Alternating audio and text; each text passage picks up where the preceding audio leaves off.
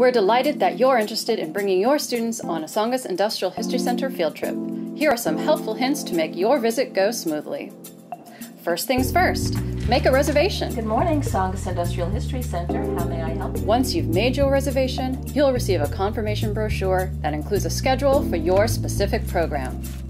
Prepare your students with one of the pre-visit lessons available on our website, or create one of your own.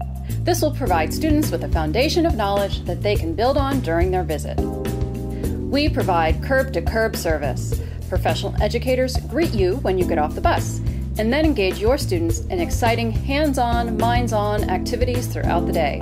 Don't worry, we'll get you back to the bus on time. Please make sure your group includes at least 2 adult chaperones, with a ratio of 1 adult for every 10 students.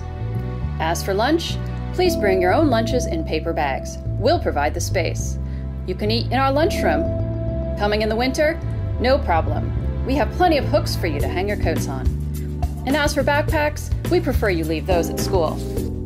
We're happy to accommodate special considerations, such as a student in a wheelchair or English language learners. We've got you covered. Just let us know in advance.